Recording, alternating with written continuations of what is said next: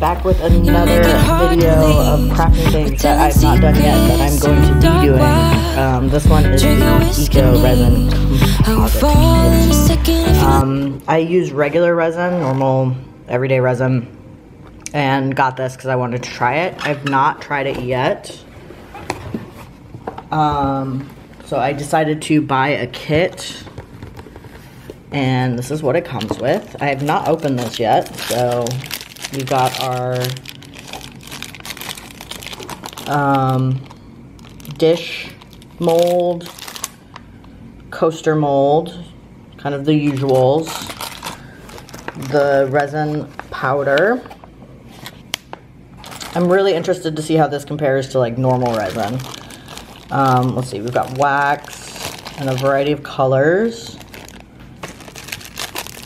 tools for stirring and getting the powder out, and then instructions, of course, mixing ratios, casting, cleanup, storage, all of that, with the goodies on the back. I think I'm going to try to do a terrazzo chip making dish. Then it comes with some sandpaper.